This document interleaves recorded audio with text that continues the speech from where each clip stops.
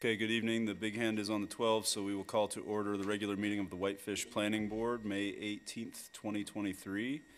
The first item on our agenda is a call to order and a roll call, but we are going to suspend the roll call in honor of Kenny, who is no longer with us. She is off in her retirement. So for the record, I will just mention that Scott Freudenberger, Toby Scott, and Chris Gardner are not here this evening. Is that good, Wendy? Okay. The first item on the agenda are agenda changes. Anybody want to change the order of anything tonight? Okay. So we won't change anything. The next item is approval of the minutes from the April 20th meeting. Can I get a motion, please? I'll move to approve the minutes from April 20th. I'll second. Okay. Any discussion or changes to those? Okay, those in favor, aye. Aye. Those opposed, nay. And the motion passes unanimously. Item D is our next item on the agenda, communications from the public for items not on the agenda. We do have 2 public hearings advertised for this evening. If you would like to speak about anything that is not related to either one of those, please come up and state your name and address for the record. Okay, seeing no one, we will move on to unfinished business, which there is none, and we will now move on to our public hearings. Our first public hearing is WPUD 23-01, a request by Cara Whitefish Investment to amend their PUD. And this one is Wendy. Yeah. Good evening. So before you is a third amendment to the planned unit development for the 95 Caro project, which you folks have seen a number of times since about 2018, if you've been on planning board that long. This request is to establish reduced setbacks and increase lot coverage across the project.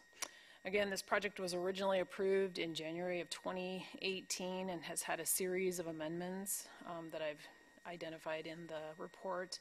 Since that time, the applicant has been working toward final plat and meeting conditions. They've done a significant amount of grading and removal of debris and are working on some of their underground utilities, as I understand right now. At the time of the original subdivision, there was limited detailed information showing the exact dimensions and locations of buildings on the various lots.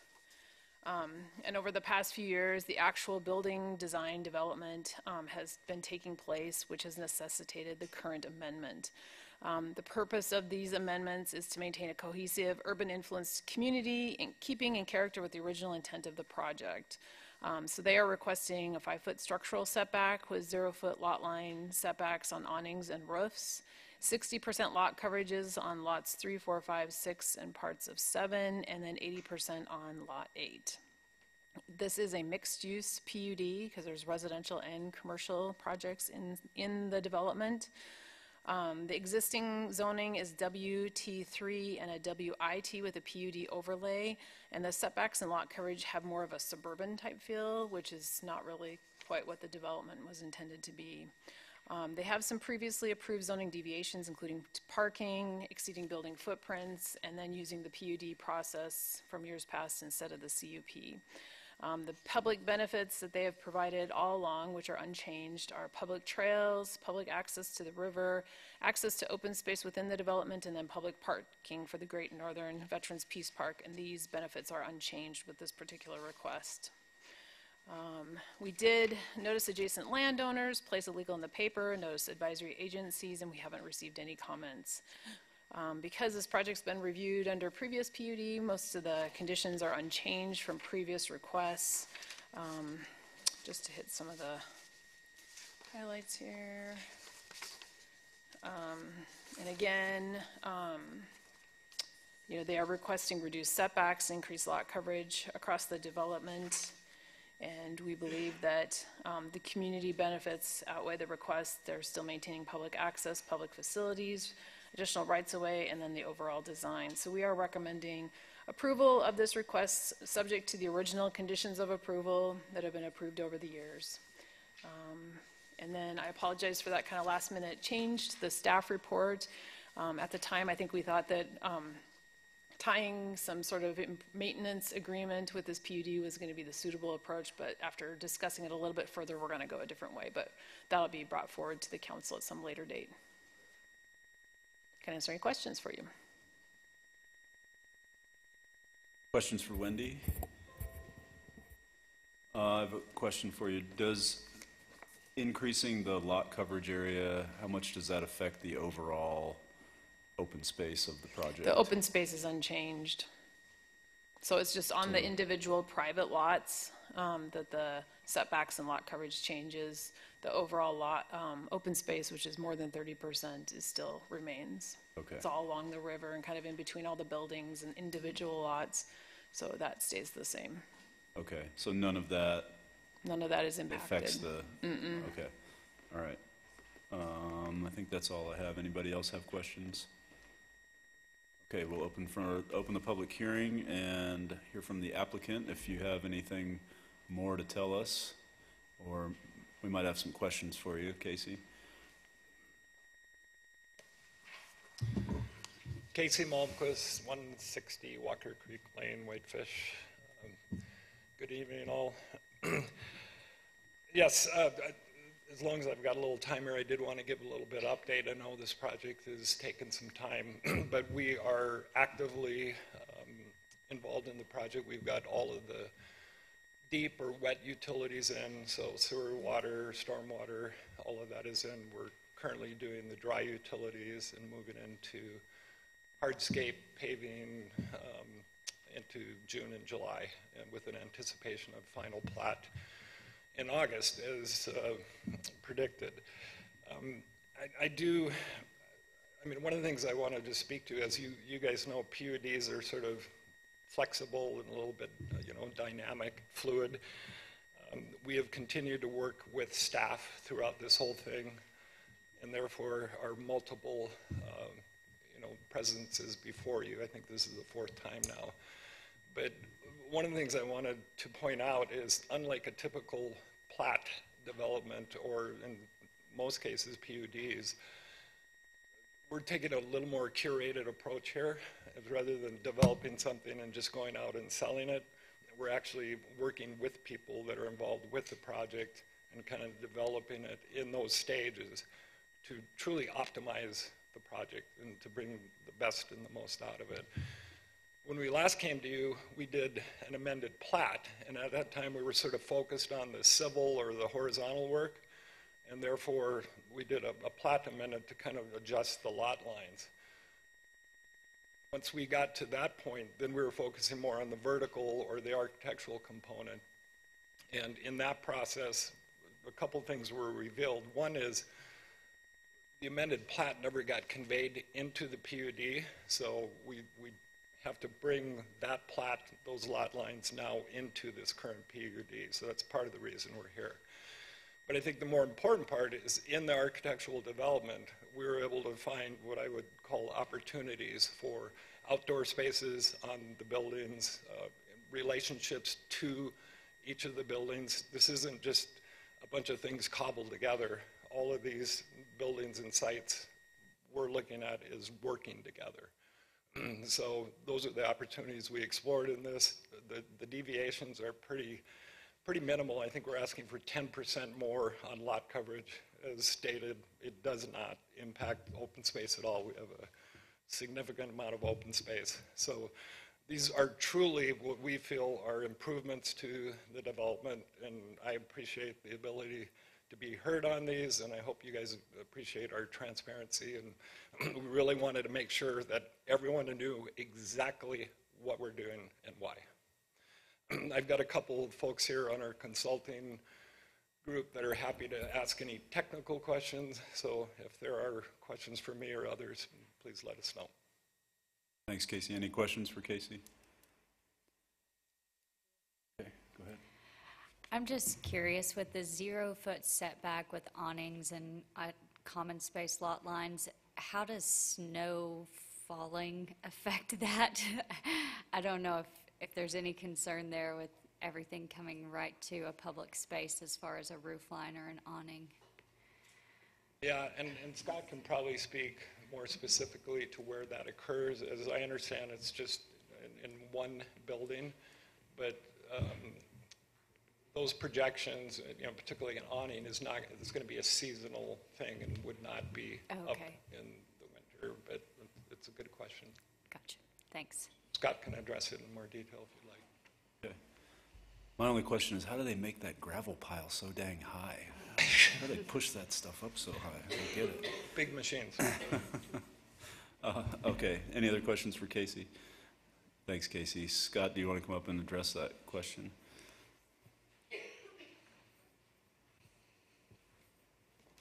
Scott Eldon, 444 O'Brien, founding partner at Montana Creative.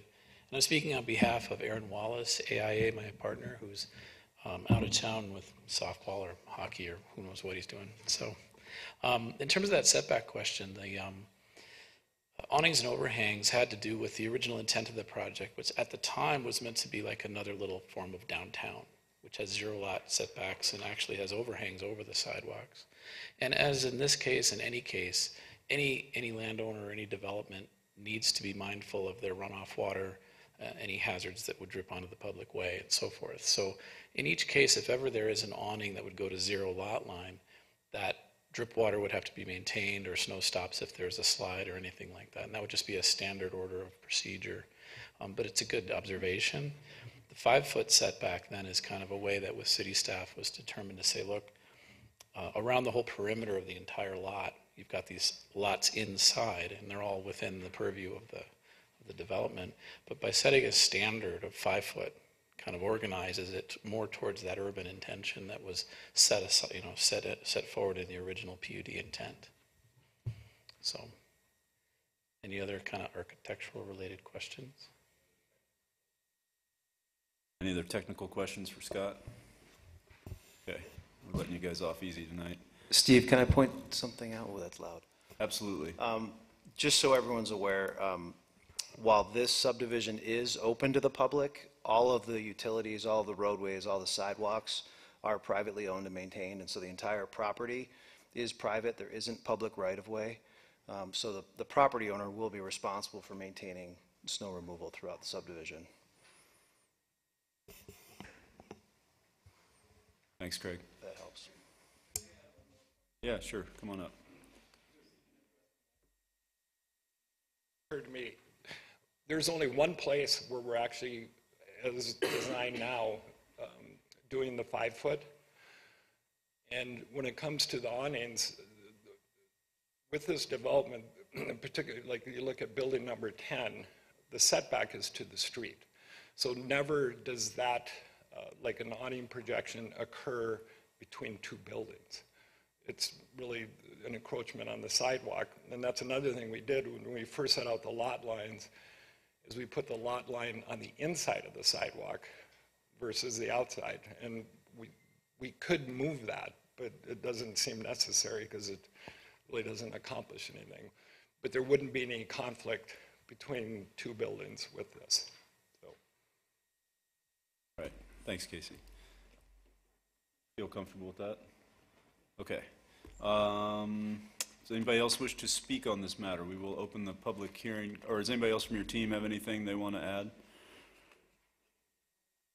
No? Okay, great. If we have other questions, we'll call you back up after public comment. So we will open public comment period. Does anybody wish to speak on this matter? For those of you arriving late, we are discussing the Caro Whitefish investment planned unit development on North Caro. Anybody else wish to speak on this matter? Okay, we'll close the public comment and bring it back to the board for a motion.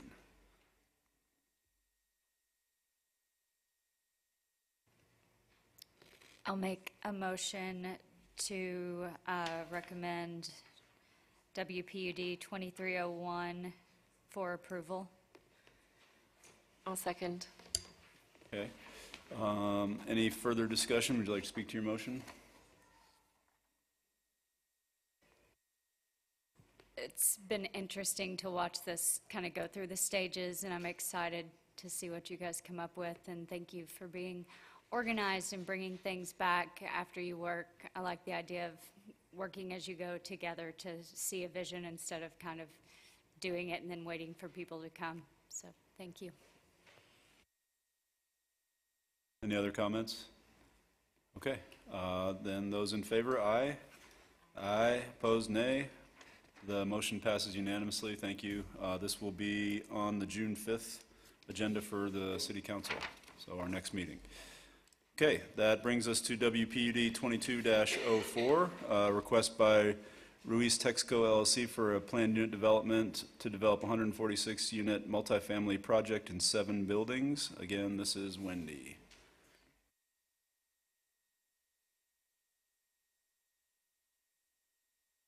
Do you need a minute, Wendy, or are you good? I think I Okay. got it, if you All right. guys can see that site plan up there.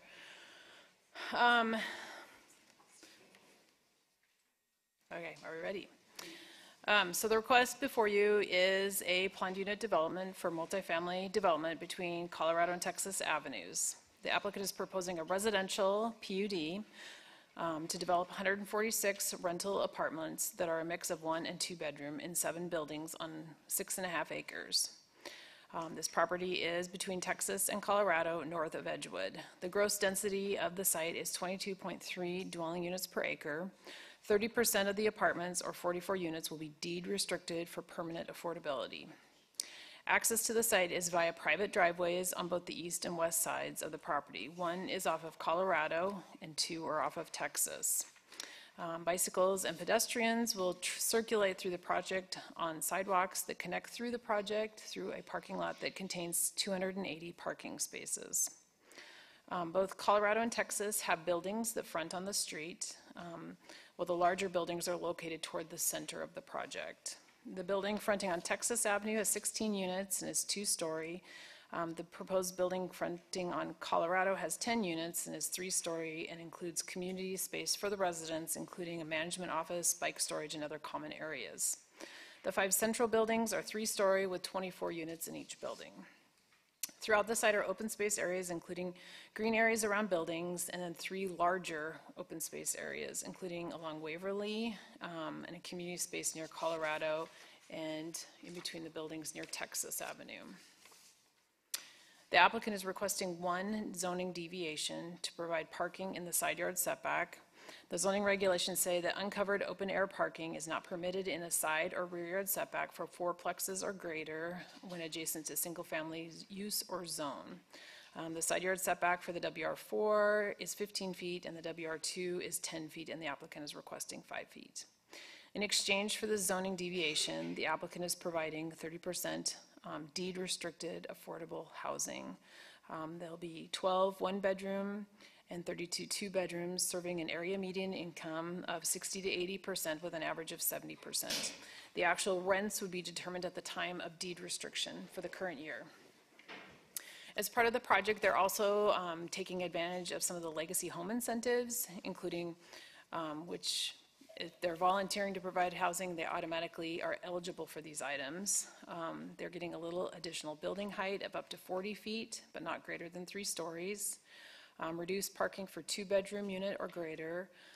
The off-street standard parking would require 306 parking spaces, and they are providing 280. With the incentive, they could have as low as 256. They're also using the 20% density bonus. With that 20% density bonus, they could have up to 167 units, and they're proposing, again, 146. Again, the properties are between Texas and Colorado. There are 5 parcels.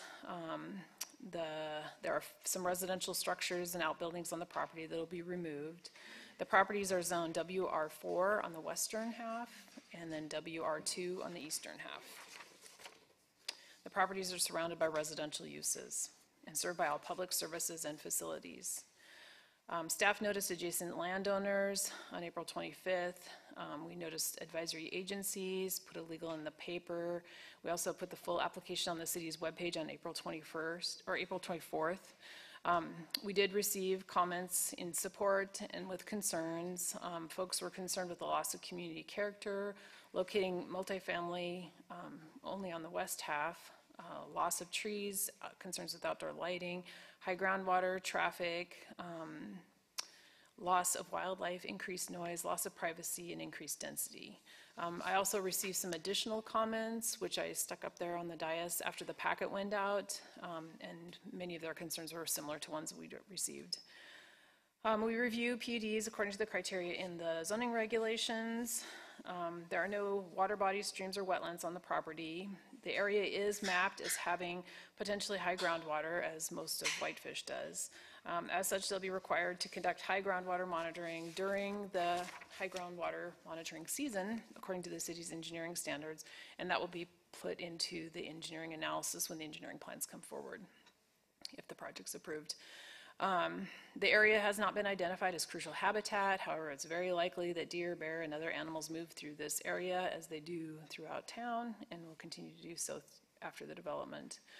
The project will be required to have bear-proof garbage cans, as it is required everywhere else in town. Staff did notify Fish, Wildlife, and Parks of this application, but did not receive any comments. Staff will recommend a condition of approval that tree preservation plan in compliance with the new landscaping chapter is submitted for review. Such plan will identify healthy trees to be retained and method for tree protection during construction. Under open space, so the PUD chapter requires 30% open space. However, if one's providing affordable housing, that can be reduced down to 20%. And so the applicant is providing almost 1.5 acres of open space, which is about 22% open space. The three main areas, there's an area number 2, which is on the east side of the building that's fronting on Colorado Avenue, and it's 5,669 square feet. Area 4, located off Waverly Place, is 8,881 square feet. And then there's an area near the eastern edge that's 18,062 square feet. All the areas show landscaping and paths and tot lots, and they're all connected to one another with sidewalks and adjacent rights-of-way. Remaining open space areas are scattered throughout the project, meeting the minimum standards in the PUD chapter, including availability, residence, and dimensional requirements. The project's layout and design, along with the building scale and massing and open space, are strategies the applicant is using to integrate the project into the existing neighborhood. The layout of the project places smaller buildings along the street and less massive buildings towards the center of the project, in addition to the open space areas. I put a map on page 8 of my staff report showing where some of the other multifamily developments are in the neighborhood. So while this is going to be one of the larger projects in that neighborhood, it is an area that has multifamily type projects. Under street continuity, there's no public or private streets are being provided or proposed within the development. The entire project is being served with a parking lot and drive aisles connecting the two streets, but that kind of mimics the grid system that's developed in that neighborhood. The existing unimproved alley to the south of this project will remain unimproved because this project doesn't need it for access, so it'll stay as it is. A TIS was completed for the project, and at complete build-out, the project would generate 65 AM peak hour trips and 79 PM peak hour trips. 2 intersections identified in the study will have level of service C or less with or without the project. 80% of the traffic generated on site will travel to the downtown, and the remaining 20% will be split between Wisconsin and Edgewood. The TIS does not recommend any additional mitigation for the project, but does suggest a retiming of the intersection at Edgewood and Wisconsin to help improve the level of service. MDT also reviewed the application, and they shared the concern about the signal at Edgewood and Wisconsin. In addition, the city entered into a third-party agreement with a traffic engineer to have them review this TIS, and they agreed with the findings concerning Edgewood and Wisconsin. So we did recommend a condition of approval that they work with MDT on the timing of that intersection. No frontage improvements are required on Colorado Avenue, as it was reconstructed by the city a number of years ago. There is a shared use path on the west side of Colorado Avenue. Curb and gutter is on the east side. And as we've required for other projects on the east side of Colorado, we'd like to have them provide a safe pedestrian crossing over to the west side so folks can get into downtown. No frontage improvements are required on Texas Avenue either, as it was constructed here in the last couple of years with the shared use path on the west side of Texas Avenue. And that project's finishing up right now, and we'll have streetlights and landscaping and curb and gutter. And we'll ensure that the sidewalks within the project all connect up with this shared use path. The development We'll encourage transportation alternatives because of the pedestrian connections throughout the project. This project is well situated to take advantage of all the city's shared use paths and bike paths. It is an infill project with easy pedestrian and bicycle access to downtown, schools, and commercial areas. The project is providing one type of housing, multifamily apartments, in 7 varied buildings. Again, the buildings on the outside of the project are a little smaller in size and mass, and then the center buildings, while the same size and have the same number of units, are varied in look with an overall complementary design. Public Works has reviewed the preliminary water, sewer, and stormwater information.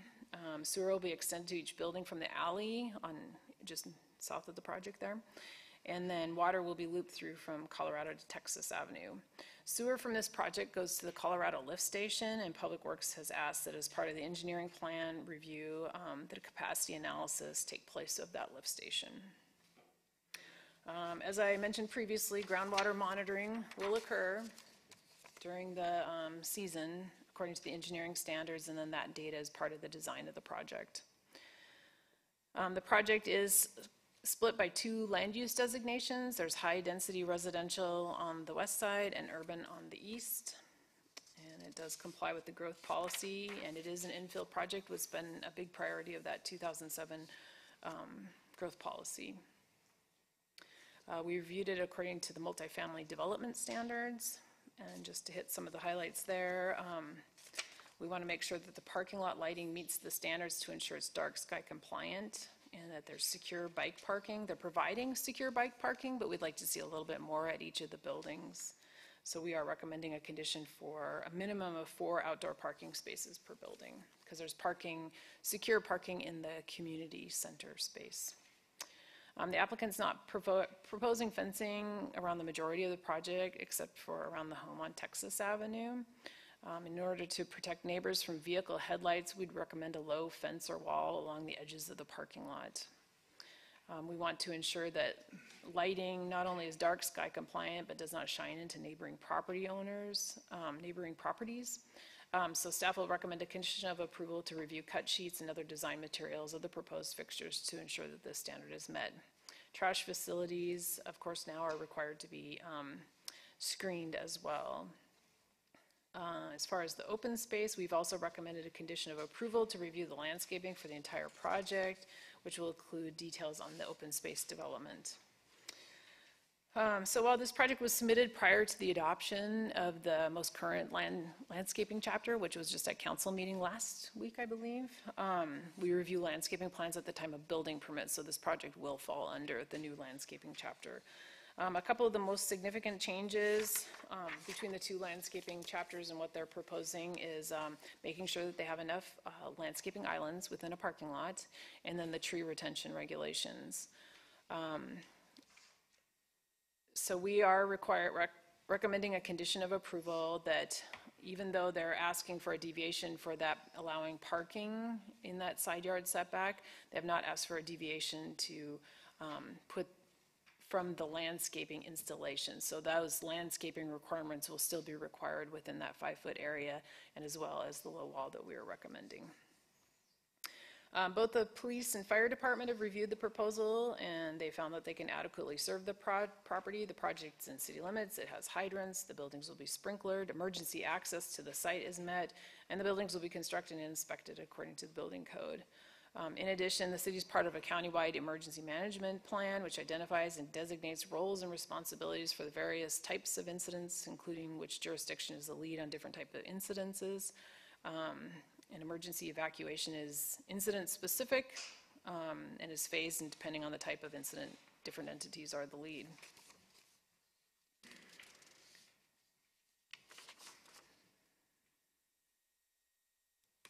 So again, in exchange for the reduced, to be able to park in the side yard setback, they are providing 44 deed restricted rental units that will serve 60 to 80% area median income with an average of 70%. You'll recall the 2022 housing needs assessment identified 800 rentals, of which 580 must be below market to serve the residents and local businesses in Whitefish by 2030. So this 44 would go a long way to supporting those numbers. So staff believes they've demonstrated clear community benefit to deviate from the adopted standard in exchange for the 44 rentals. So we are recommending approval of the project and recommend the deviation to zoning be granted, subject to 11 conditions of approval. Just to hit some of the highlights, again, we asked them to do a capacity analysis of the Colorado lift station. We asked them to install a crosswalk and improve the pedestrian ramp on Colorado Avenue. Work with MDT to improve the timing of the intersection signal at Edgewood and Wisconsin. And before submitting building permit applications, because we don't have a final plat, so we kind of use this as sort of our final plat to make sure all the things are done. We want to review the outdoor lighting. Make sure there's tree protection involved with the trees that they are saving. They need to aggregate the lots, because 5 lots, and we're asking them to turn it into 1.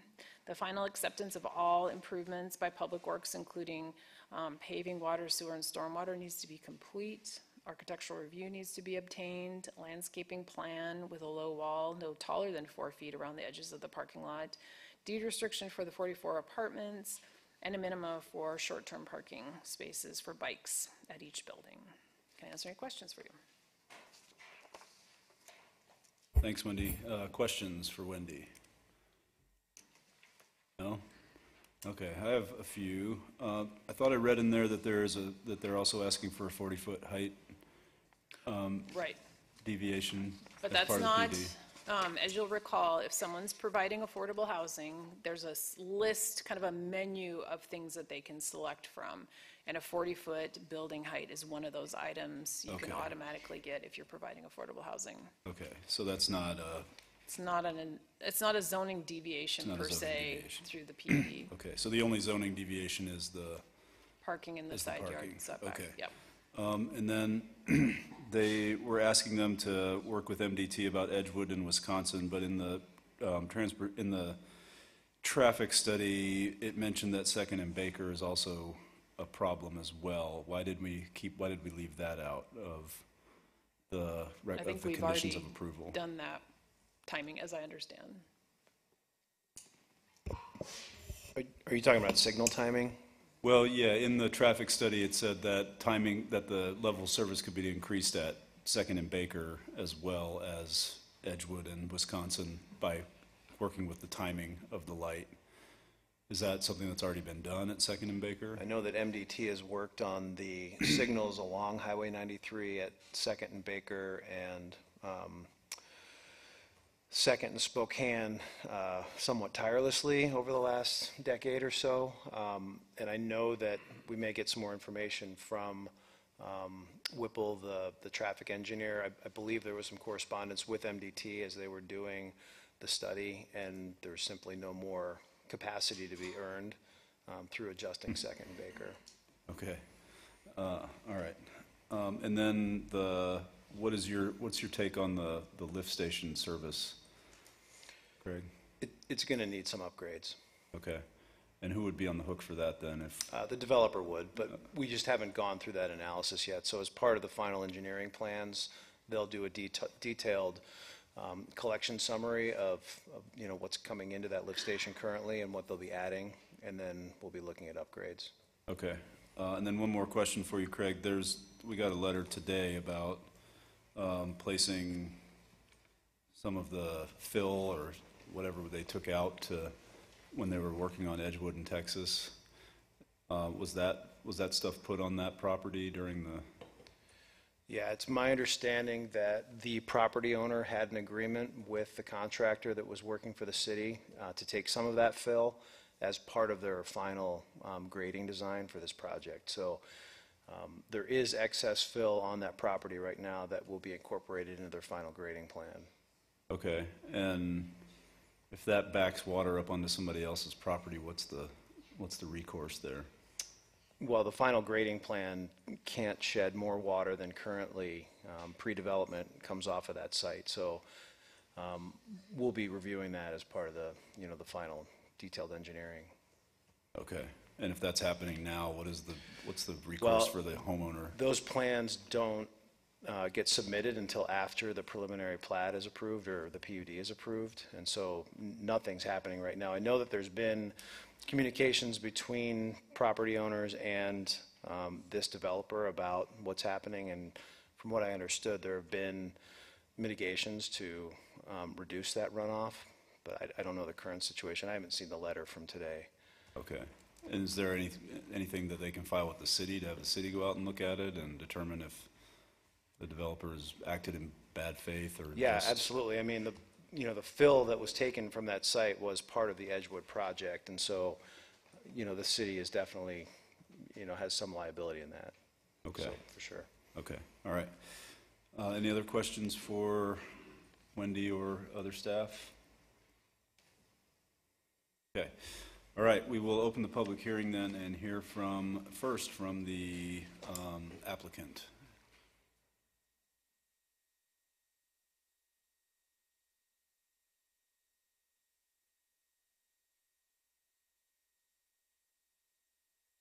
I think the mic is off.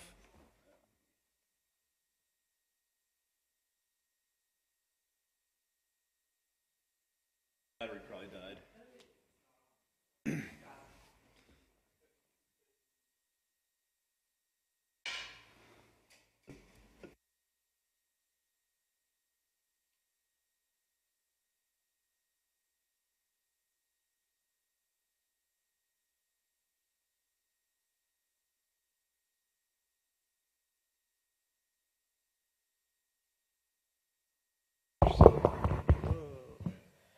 There we go. Is that better?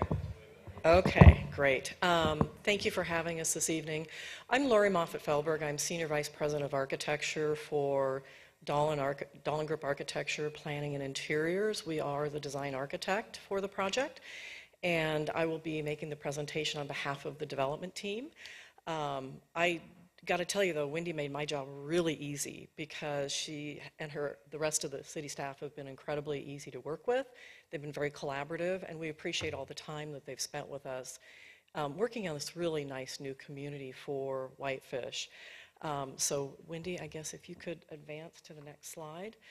So this is the site as she described, and we really took efforts to look at several things as we were contemplating how do we provide quality housing on this site. And a couple of things that I'll mention that weren't in the staff report. We specifically jogged the parking area you see paralleling the alley and moved it around so we don't get cut through traffic. We didn't want to create yet another connection point that would encourage any cut through between Colorado and Texas. And so that's why we jogged around those two buildings on the southern side. It also gives us a place to plow snow. And so if you look at the ends coming in from the ends, all of the drive aisles have a blank spot that's just landscaping. There's no parking in them. And that's to pile snow. I'm living up on Bozeman Pass, and we had a heck of a snow winter. So plowing snow was top of mind for me. And so that was some of the nuance that we really worked through as we worked on the site plan. She mentioned that we've created smaller buildings facing both Colorado and Texas. Maybe if you could go to the next slide. So this is the Colorado side, the smaller building, and we turned the buildings so they have a narrow street presence from a massing standpoint facing the public roads. The smaller building, it is a three-story building, but it's very similar in scale to the other multifamily buildings along Colorado. And we set it way back from the street and to preserve some of the trees along that edge. We like that buffering that's already there today with the home that's there. So we pulled it inboard so we can keep some nice size landscaping there and then create this indoor-outdoor amenity space in the lower portion of that building. I'll actually go through a floor plan of that later, but that's one of the outdoor areas that's in the open space. And then you can see the connection to the north there. It's really a city lot size. We didn't want to put architecture there. We really wanted to make that open space as a friendly connection to the community. It's a softer presence along that edge. And it's just kind of, it's just fallow right now, but we really saw that as a beautiful connection point to the neighborhood to the north. And then, as mentioned, all the sidewalks will connect through, so there's great connectivity. Next slide, please. On the Texas side, the city's done an awesome job with the pedestrian path along Texas Avenue and the upgrades along that street that are almost complete. And so the pedestrian connection coming in from that side is important to us as well. And here again, we went with a narrow end. That building facing Texas is a 2-story building, so we've stepped it down. Even though the density bonus would have allowed us to keep that 3 stories and make that a bigger building, we felt it was important to our connectivity to the neighborhood to bring that down to 2 stories. And then we have the central open space there between the 2 center buildings running north and south that really provides a great play area. There'll be, wonderful outdoor space for the residents to take advantage of. And the reason we need we're asking for the parking variation is we wanted to push the buildings to the center of the site and let the parking create additional setback from the neighborhood. So it really pushes these buildings from a setback standpoint, other than those 2 that I commented on earlier, but these bigger buildings in the center, it pushes them, a good 80 feet away from the property line. So there's a significant setback created by having that parking on those edges that we felt was a better presence and better integration to the neighborhood. Next slide, please. So this is in the staff report, but I thought it was worthwhile putting up. There is a significant amount of open space. We are over the 20%. Little tiny text up there. I'd probably have to borrow somebody's glasses if you wanted me to read it off tonight. But it is dispersed throughout the community, so there's easy access for the residents to come out and use those areas. Next slide, please. So this is the view from the Colorado side. So you can see this is the smaller 3-story building, pushed back from the street frontage. We've pushed the parking inboard, so we have a really nice landscaped frontage along that edge. Next slide. And this is the ground floor of that building. So on the left-hand side are homes that would face out on Colorado. We did face the community area inboard so we can open it up to that open space on the inside. So that allows it to flow in and out. You can see the completely secure indoor bike storage that is being provided, a maintenance shop area that we felt was important to have good access to maintenance for the community, a couple of offices, and then the community area that really creates an indoor-outdoor experience for the residents to enjoy. Next slide. And then this is the view from the Texas side. So you can see the buildings are stepped down here. It's a 2-story building. Again, the narrow side of the building facing Texas. And we worked really carefully on these buildings to create enough articulation in the roof lines and the massing of the units as they move in and out. So it really breaks it up. And then color and material changes happen to break up the face of the buildings. They're related, so we see them as siblings. They're not all identical. And so we went with some of these shed roof areas on the corners, and then some buildings have the gable areas on the corners. There's a couple different color palettes. We used a corrugated steel as a unifying element. Next slide, please. Started talking about materials, I could talk to the material page. But high quality materials on the exterior, and then the variety of forms, material changes, materials changing at inside corners, they make visual sense, really breaks up the dynamic of the buildings themselves. So that's the end of my presentation. I guess we have one more slide. I'm happy to answer any questions you might have, but thank you. Thank you, Lori. Any questions for Lori about the general layout or anything else? I don't think I have any either. Okay. Okay, thanks. Is another member of your team going to give a presentation, or is that it? No, you just get me tonight. Okay. All right, so we will open the public hearing, and those of you who would wish to speak on this matter, please come up, form a line, come up, state your name and address for the record, please. Also keep in mind that we do have Looks like several people want to comment tonight, so if you could keep your comments to about 3 minutes, that would be wonderful. And don't be shy. If nobody wants to come up, I will close the public hearing. So come on up.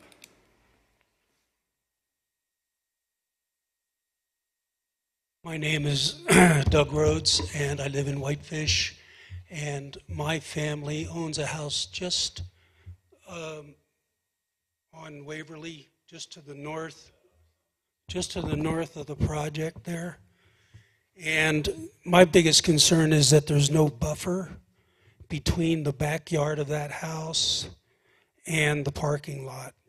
And I think that, you know, in order to do a PUD, if you look at the restrictions on a PUD, it's pretty clear that you need to provide some amenities to the community.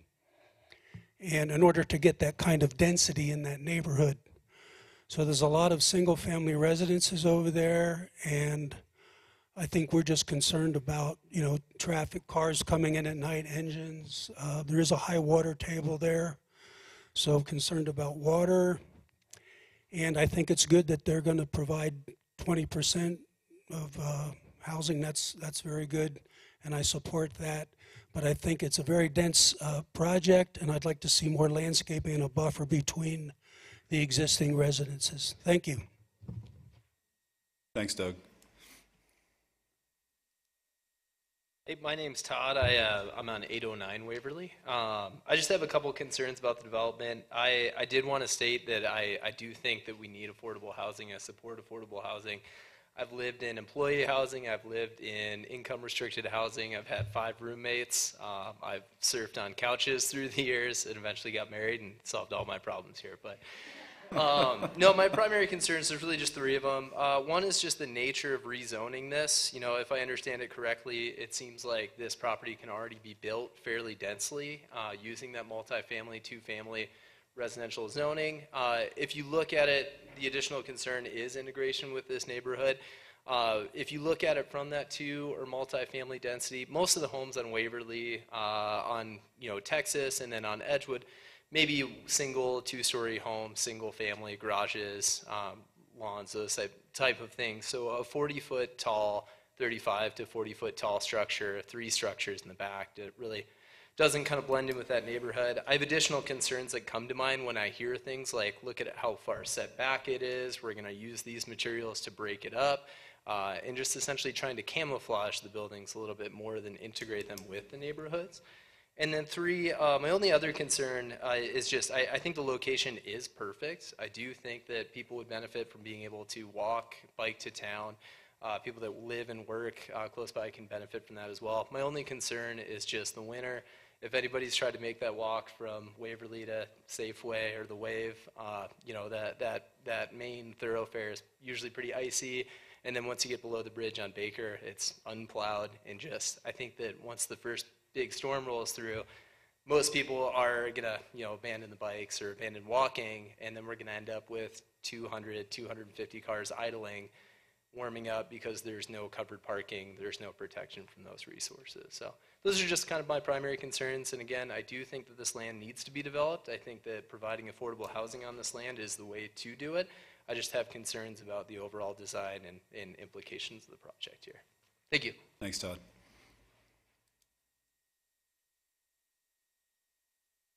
My name is Cameron Blake, 825 Lexan Trail, and I'm here representing Flathead Families for Responsible Growth. FFRG is passionate about helping guide responsible growth that honors the safety and our quality of resources and retains our sense of community and character. Well, we all need to be conscious of the added congestion and egress issues north of the viaduct.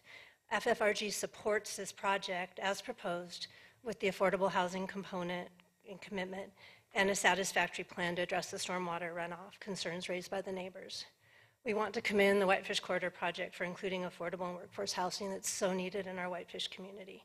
At the same time, we encourage the city to maintain a long view and look carefully and critically at any developer's requests for exceptions which result in additional density. We strongly recommend that, given the congestion already existing, the city must determine how much more development can take place north of the viaduct, given the current and foreseeable status of our transportation system. this is one of the issues that will define the future of Whitefish. And I just personally want to say I think they did a really good job with the site design and the building massing and design to break it up and separate it from the street. Thank you. Thanks, Cameron.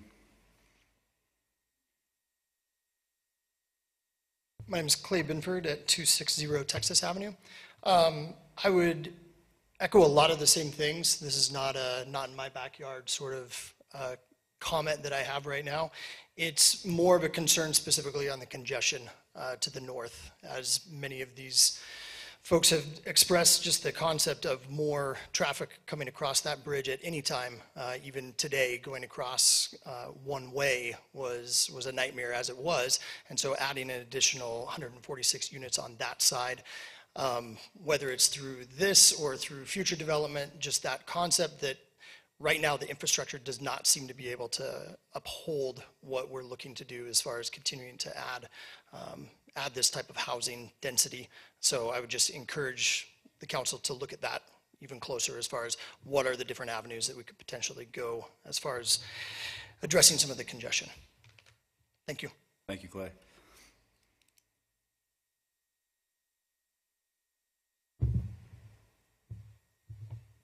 Hi, Amy Boring, 78 Montana Avenue, Whitefish. I'm in support of this project. I would like to throw out a few things to consider before plans are finalized. The buildings, is there a way to pull up the east? Zoom in? No, go back one more. The other way.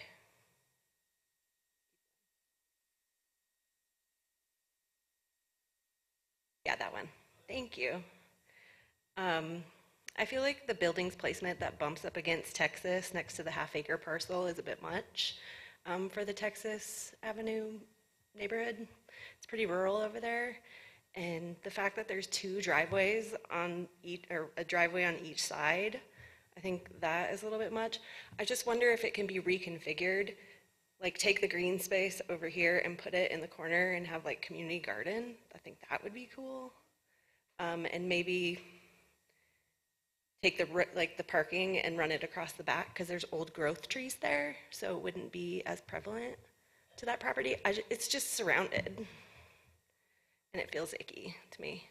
But like I said, I am totally for this project. I think it's much needed. I think the concerns are valid on traffic at Wisconsin and Edgewood. And also just from a evacuation standpoint, like north of the viaduct, we're pretty isolated. Like if something were to happen to the viaduct, we have Edgewood, that's it. So I think infrastructure is important before maybe building more in general. So yeah, that's just my 2 cents. But I think we need to give this property a little bit of a break. It's kind of a lot. Thank you guys so much for having us. Thanks, Amy.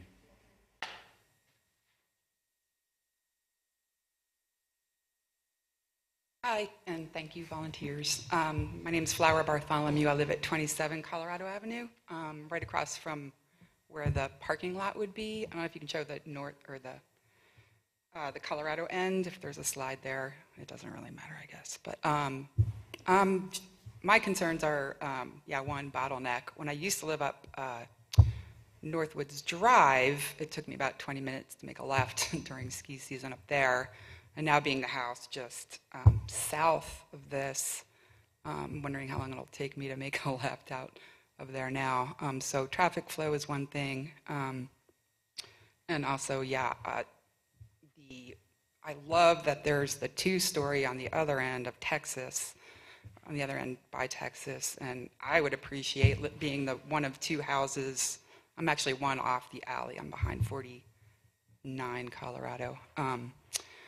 To have a 2-story smaller structure that I'm looking at would be a bonus for me. I realize that's a little, that's selfish, but I built my house 20 years ago, and obviously there's going to be changes, but there's that. And then privacy with all that massive parking right across from me, light shining right in my window without fencing. That would be the other. And yeah, as well, groundwater issues. With that big pad that was built, I had standing water in my crawl space all winter long.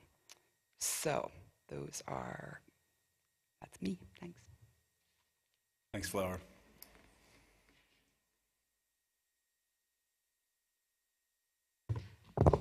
Hello, my name is Brandy Lonko. I own the property at 734 Edgewood, just south of the 16-foot alleyway.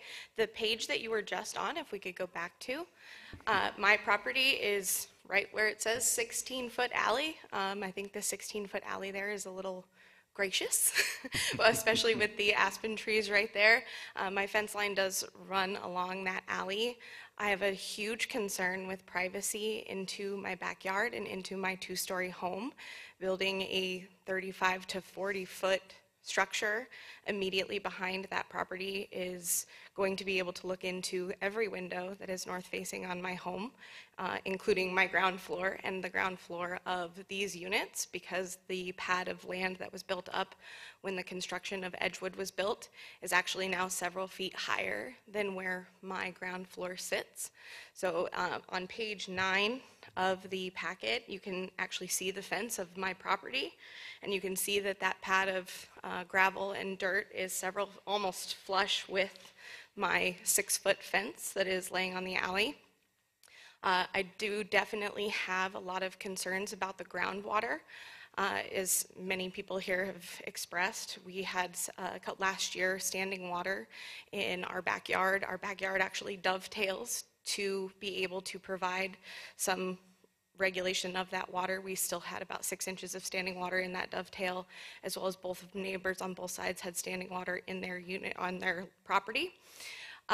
Definitely concerned about the congestion north of the viaduct in case of emergencies. As far as I heard from that gentleman over there, there's not really much more we can do about the lighting timing, maybe are on Second and Baker, but it's bad, guys. Crossing over the viaduct even this evening at peak times, and that includes 12 o'clock, 4 o'clock, and 8 o'clock in the morning. And you factor ski season into there and other activities going on around town. It's going to be 4, 5, 6 turns of each one of those lights. Yeah, so I'm all for affordable housing, and I think that there is a responsible way to do it. I think this property and this piece of land would be wonderfully developed if we could do it responsibly and making it fit in more with the community, 2-story homes, duplexes, something smaller, less. Thank you. Thanks, Brady.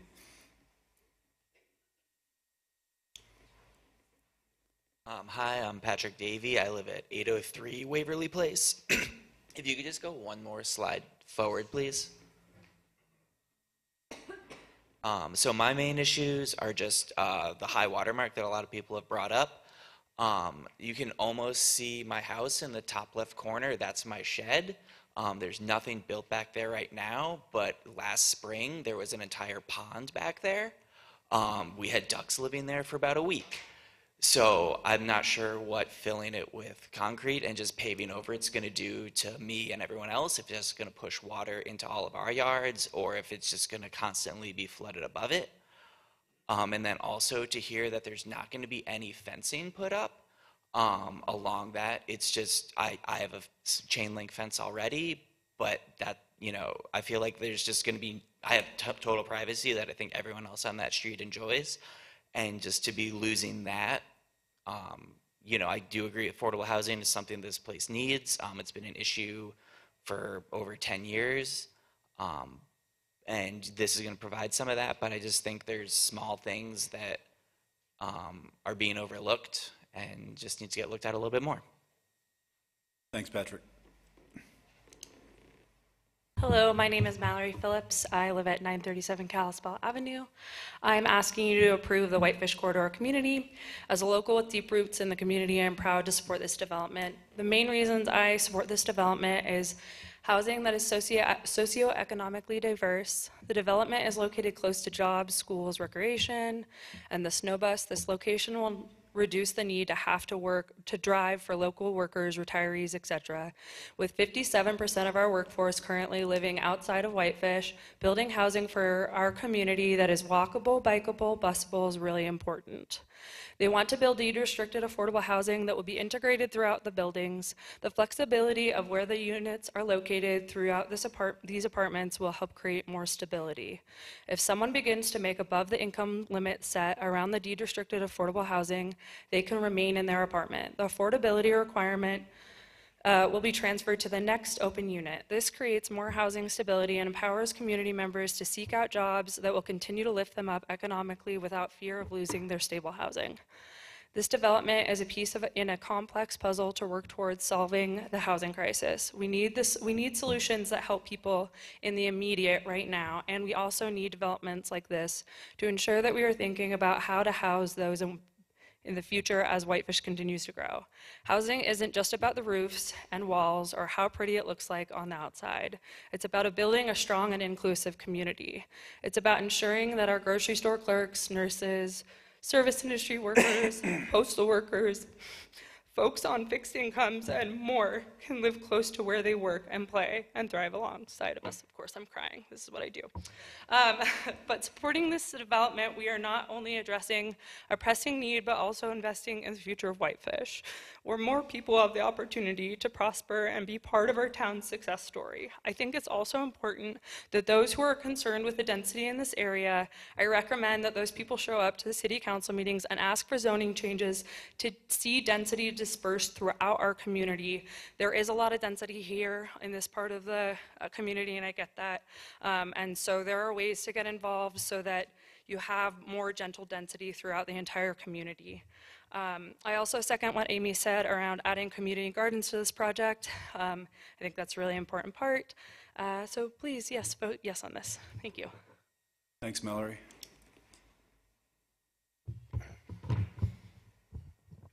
Hey guys, good evening. Nathan Dugan, 937 Kalispell Avenue. I'm the president of Shelter WF. Just want to start with a simple question. If not here, then where? If we can't build multifamily housing that will provide countless homes to people in Whitefish just a half mile and a pretty easy walk from the center of our downtown core, then where can we build it? The answer to me is pretty obvious. It's going to be built on the outskirts of town where there are fewer neighbors, resulting in 100% of the people living there getting in their cars every single day, creating more traffic and gridlock on all of our city streets. I do really feel for the neighbors in this neighborhood. They're carrying a significant housing burden compared to anywhere else in the city. But the fact of the matter is that this is a downtown neighborhood, even if it's separated by just some railroad tracks. I personally think that we should be building like this in all directions from downtown. But that starts with approving this request, the next one that's on the other side of the viaduct, the next one that's in a different direction, hopefully, and so on. This development will provide at least 44 real-life people with permanently affordable homes, and will provide at least an additional 102 real-life people with stable rental homes. Given that many units have multiple bedrooms, we're most likely talking about even more than 146 people being positively impacted. We're in the midst of a transition from winter to summer at the moment, a time when many people in Whitefish lose their housing and have to scramble to find something as the homes that they rent become more valuable as short-term rentals or vacation homes for second homeowners who don't like our snowy and cold winters. That yearly cycle won't happen to people in the Whitefish corridor community, and that's what I mean when I say stable. They don't get kicked out every summer because somebody wants to come visit or rent their place out.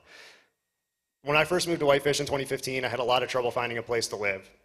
So much trouble that I ended up living at the Whitefish Bike Retreat for a month, waiting for the place where I'd signed a lease to open up, all while commuting into Kalispell for work. As a single person without any connections here yet, I ended up living near Olney, and still in 2015 paid $900 a month for my rent back then, and a heck of a lot more for gas because I was working at the hospital in Kalispell. Although I loved that house, it wasn't my first choice to live so far out of town. That's simply all I could find at the time without trying to coordinate roommates in a brand new city. It has only gotten more difficult and expensive to find rental housing over the past 8 years, and developments like the Whitefish corridor are needed to reverse this trend. Thank you for your time, and please vote to recommend approval of this proposal. Thanks, Nathan.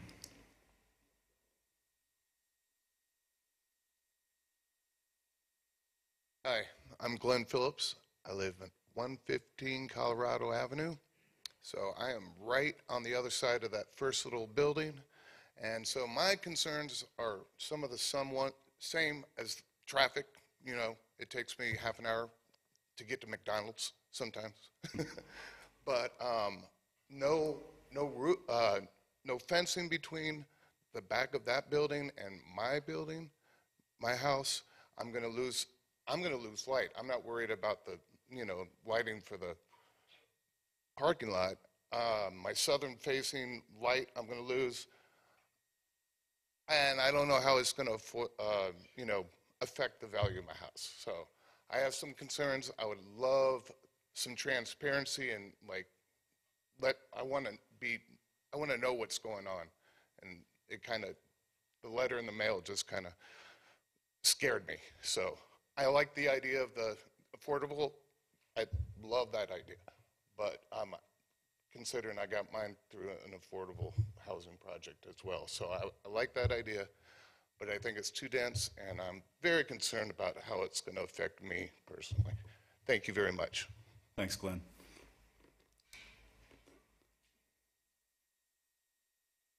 Hi, my name is Lena Camaro. I live in Kalispell. I'm a homeowner and a mom, and I'm here because I have a lot of friends and family that live in Whitefish and work in Whitefish and no longer get to live in Whitefish because they've lost their houses, and they want to live here, they want to work here, and I want to speak in support and hope that you guys approve this housing plan. I agree with all of the issues that I've heard people bring up as a homeowner who lives right behind arguably one of the two big apartment buildings in Kalispell. I know the feeling. These are real concerns, but it sounds like everybody that has those concerns is still very pro-affordable housing. And I think that everybody would agree that we need those houses now. We need them yesterday, we need them 5 years ago. So I hope that you guys listen to all the concerns that people have. I hope you address them because they are very real. And I hope that that doesn't stop this from being built. And I hope that we still get the affordable housing that we need. Thank you. Thanks, Lena. Hello, my name is Leonette Galaz. I live at 265 Colorado Avenue, apartment D4, which is actually Big Mountain Apartments. And it's right outside of, I think you can see it. That's my building. I guess I bring that up to just kind of think about the idea that there is density in this neighborhood. I live in it, and it works.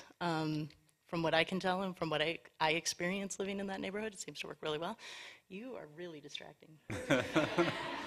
I think what I am here to do, though, is working as a community organizer in the Flathead right now. I wanted to bring some of the larger context of what Whitefish is a part of, which is the Flathead Valley. I think the communities sometimes like to silo themselves, but they actually heavily impact each other. And one of the biggest issues happening in the Flathead right now that we don't talk about when we talk about affordable housing is homelessness and what's happening in Kalispell. And there is a connection to that and what's happening in Whitefish. So I want everybody to, the community to take some deep, hard looks at what are the costs, that we incur when we stifle high-density development in infill communities where there should be denser development so that we can deal with the crisis that's happening in the Flathead Valley. We're not alone, and we're heavily interconnected with one another, and I encourage people to think of how decisions surrounding this particular community, because it's just one of many developments that have come up and not worked, and in the past not worked out. I hope this one does. How that impacts things on a larger scale, beyond just Whitefish and beyond ourselves. Thank you, and I encourage approval, and I hope that some of everybody's concerns can be taken into account as much as possible. Thanks. Thanks, Leonette.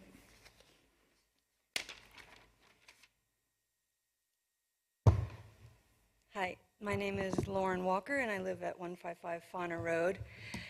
And I'm having a little deja vu here. I feel like this is a similar scenario that we've seen before, specifically, I guess it was last year, with the development that was meant to go in at the head of the lake at the turnoff for Big Mountain. And most of the objections to that were about infrastructure, egresses for fire, the ability to absorb hundreds of more people daily, and just that kind of density in that area over the viaduct. As far as I know, please correct me if I'm wrong, none of those have been addressed. There is no other viaduct over the railroad tracks. There is no other egresses. Nothing has been addressed.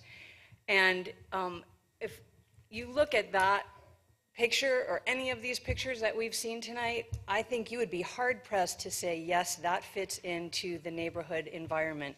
Surrounded by parking lots, there's nothing about that development that speaks to the neighborhood or integrates in any way with the neighborhood. Massive buildings, that was the developer's own language in there. I'm concerned a little bit about the ease. She's saying how the city has made this process so easy for her. I'd like to see the planning of this city, of this valley, be a little less easy for developers, but a little more inclusive of what really needs to happen here. We need affordable housing. I'm not NIMBY, I'm all for it. Let's have affordable housing. But does this plan also speak to the climate change plan? The kind of building that they're proposing here, the way that building is done generally all over the place here, has 30% waste built in, 30% waste. Why aren't we encouraging some kind of hybrid, alternative building, some cooperative? We're talking about deed-restricted housing for low income or affordable housing. These are all rental units which we know do not contribute to wealth accumulation except for the developers. So the developers come in exploiting a need. We need affordable housing, and they go to all of these ends to make it look like this is going to be the answer, but this is not the answer. This is contributing to the problem before we've solved the answers of how do we absorb thousands of more people living in all of these communities given the resources that we have today. Why don't we, and this is just my idea, if I had millions and billions of dollars in developing, I would buy all of that property next to Super Number 1 that all goes to the way to the old hospital. All of that could be developed with gardens and community areas, and that is also close to downtown. Also doesn't have the same logistical problems of the viaduct and the north end of town with absolute lack of exits for the wildfire seasons that we know are getting worse and worse and worse. For the planning, I would like to see some vision. I would like to see the last best place not just be cut up and marketed away and sold off until we are just like every other town that was unable to put an actual imprint of what we want this community to be able to grow as because of people taking advantage of the fact that we need affordable housing. Yes. Yesterday, it's true. But doing these kind of projects one after the other, it's like all the storage units that line the whole valley. Who looks in that, driving through, and thinks that was a good idea? You have the opportunity now to shape the future of Whitefish. Don't build something that in 3 years or 5 years or 3 months, you're going to be very disappointed in the results of this decision. Please increase the infrastructure that we need and work together with developers who are not only interested in extracting money from this area, but are interested in being community partners with what we actually need in our development of the whole valley. Thank you. Thanks, Lauren.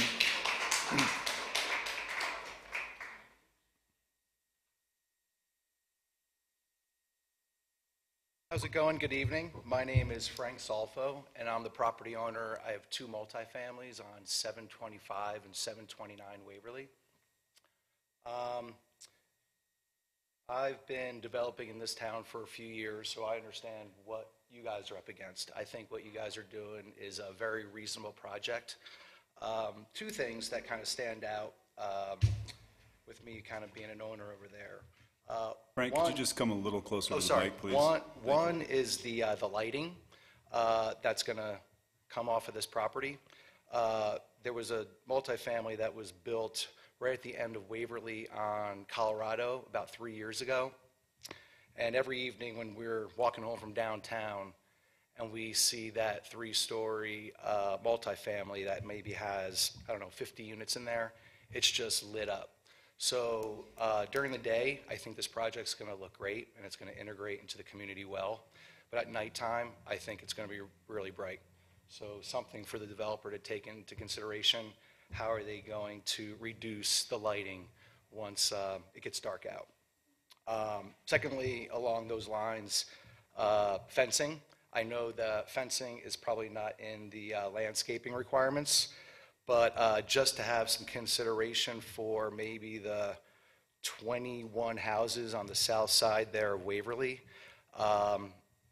during the whole development project, to have a builder go ahead and put up a few hundred feet of fencing, I think would be a really good way to show that you guys are working with the community.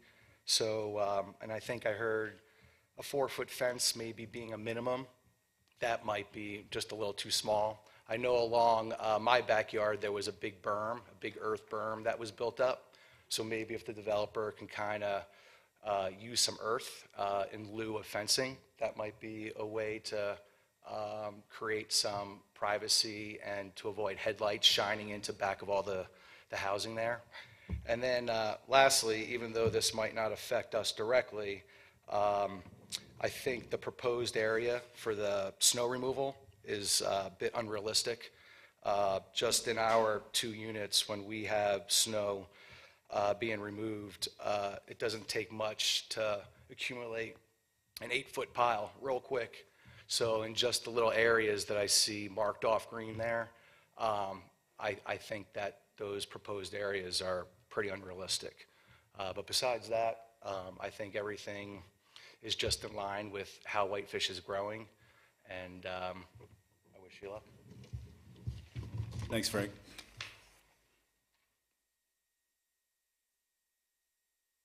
My name is Dakota Whitman. I live at 102 Dakota Avenue, ironically. But so I wanted to kind of zoom out a bit with this project, and while it's easy to get lost in the details and in the minutia, which are important and need to be addressed, for folks like me, I am a renter. I don't own property in Whitefish, but I do live here. I work here. I volunteer here. And for folks like me, like, I am fortunate enough to be in a relatively stable renting situation. And if that were to change, I would be forced out of town. I would have to probably leave the whole valley, to be honest with you. And so I just want to zoom out a little and remind people that for the many, many people in Whitefish like me, this is not a matter of convenience or inconvenience. This is a matter of if I can even be a part of this community, period. Thank you. Thanks, Dakota.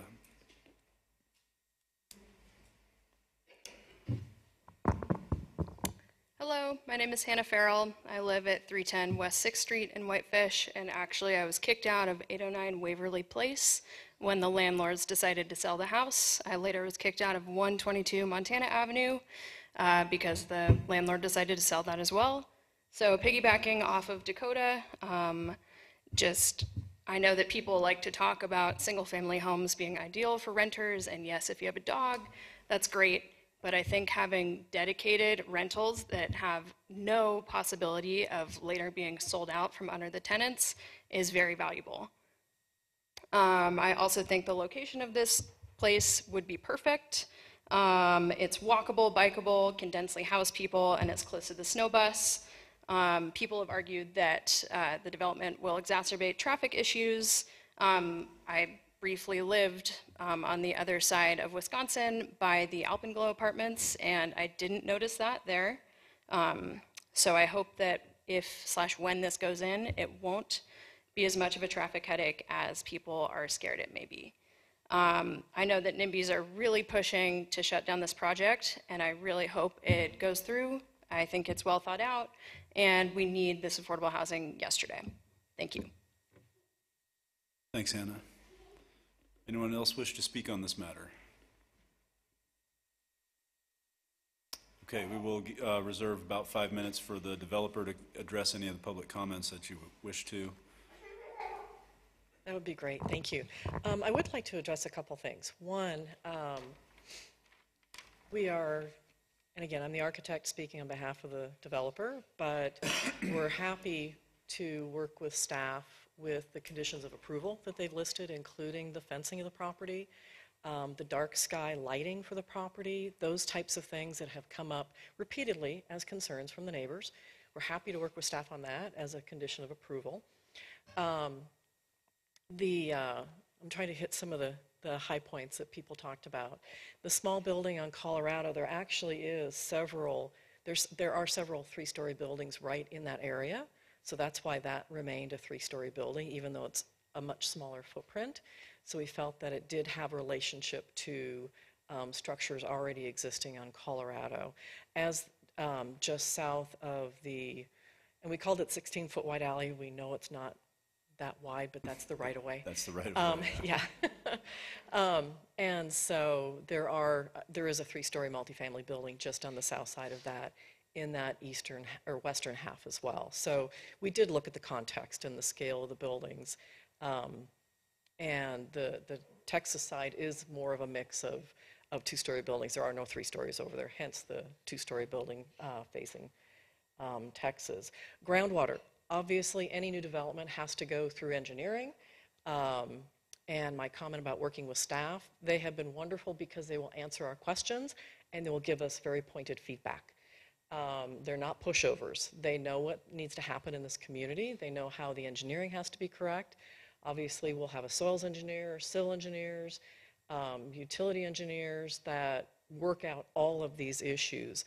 And it's unfortunate, it's kind of in an interim state right now that's creating impacts. But obviously the engineering is there so that those impacts are mitigated with the development. And lastly, as communities, we're passionate about affordable housing, but the PUD is what's allowing this new component of the community to provide that 30% affordable housing. So it's a very big deal. If it was just developed under straight zoning today, that would go away and it would just be housing. And so we feel that it's important enough with those 900 homes that are needed now to fill that need, to get the teachers, get the firefighters, get the nurses, get folks that work in all the great businesses in Whitefish. I'm thinking Flathead and Whitefish all together.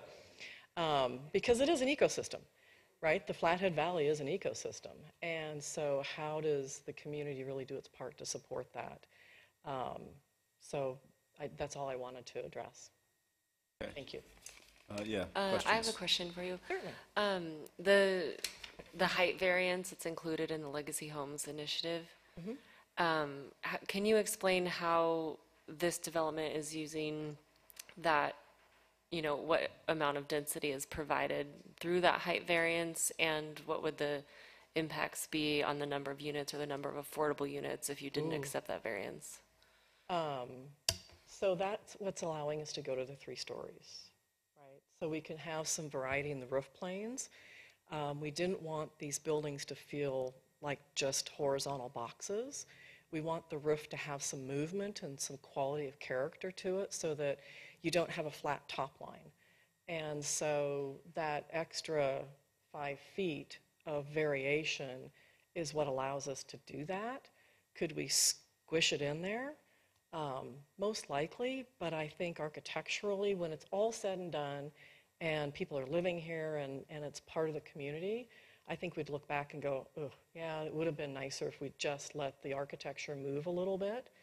So it's an important component to make it a really nice, community.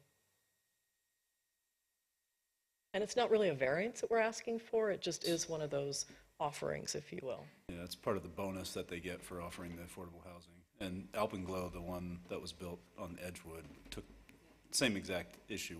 Wasn't really to increase density, it was just to increase the variety of what they were building. Any other questions for Lori? Go ahead, Whitney.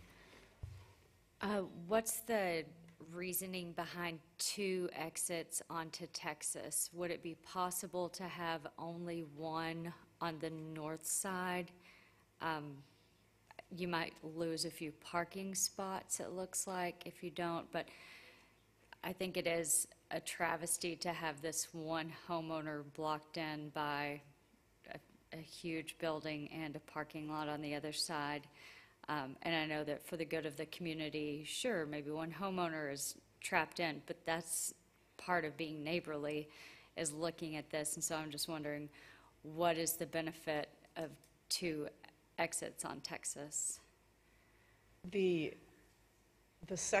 southern one really gives us a secondary access from a life safety standpoint on Texas and gives us great access through the community. The building to the north is a 2-story building, so it's in relationship to the rest of the massing of the building in terms of height. The building to the west, we have pushed it back. There is a significant setback, and that home on its property has quite a few big trees that surround that house.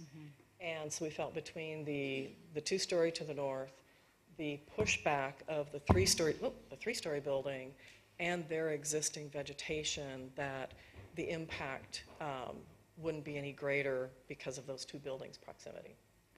So without that second exit, you don't have enough of an access for emergency vehicles? Is that what you're saying, or no? No, it cleans it up.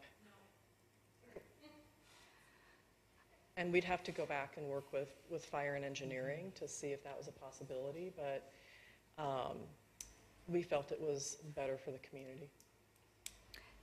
And as far as snow placement, the comment from your neighbor who also owns a few small rentals in the area, have you consulted with anyone on the amount of snow removal you'll be doing for these hundreds of parking spots and the amount of area that you're reserving to put that snow?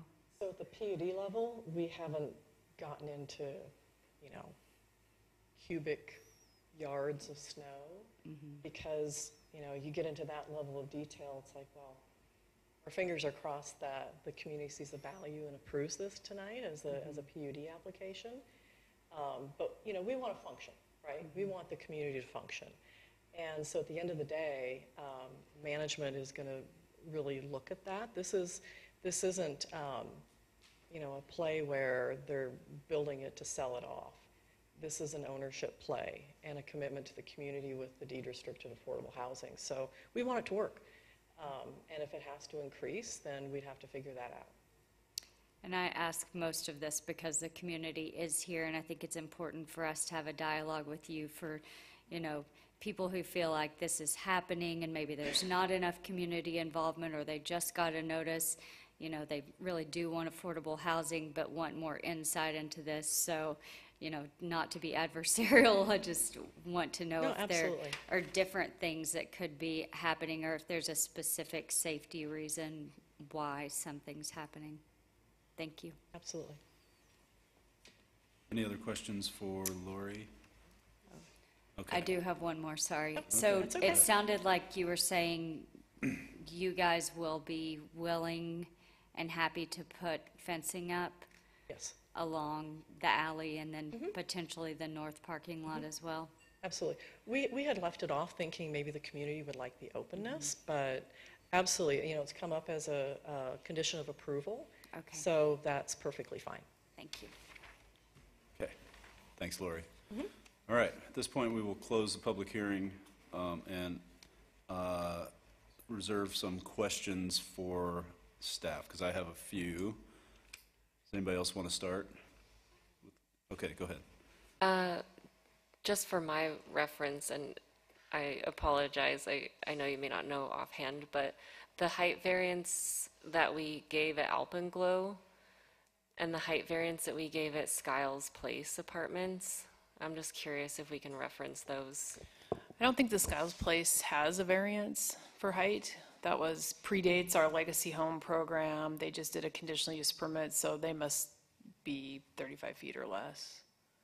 It was a condition, I don't remember. But you can't ask for a zoning deviation with a CUP, so I think they meet the zoning. And then the Alpenglow, I think they went a little higher. They asked for a height deviation. 45. Again, that predates 45. That's what I was thinking, 45? I think it might have been 45, yeah. I don't remember exactly. But that predates the legacy home where you're just eligible for it by providing it. So they did, I think that back building that's in the west corner that's like a 3-story. I think that one's a bit taller because they have 3 levels there. But off the top of my head, I don't know. Thank you. It helps to reference construction we've seen recently. Thank you, Wendy. I remember pretty specifically that was about being able to break up the roof lines and not about fitting more stuff in. So, yeah. I have several questions for staff. First of all, Craig, can you talk about what we require in terms of a stormwater plan that would not be in place out there in its current form on that property? Yeah, so our engineering standards will require that this site be held to its pre-development runoff quantity and quality, so both water treatment and, water capture and slow release to meet the 100-year storm requirement. And so we'll review that, against the engineering standards to make sure that the water coming off this site, once it's developed, matches the water coming off the site prior to when they started filling it. So we consider that filling that took place part of the development. So we'll have to go back and look at and model the runoff from the project and the land mass before any soil was exported onto the site. Okay, and it's pretty likely that they would have to have some sort of underground catchment system, do you think, on that property, or?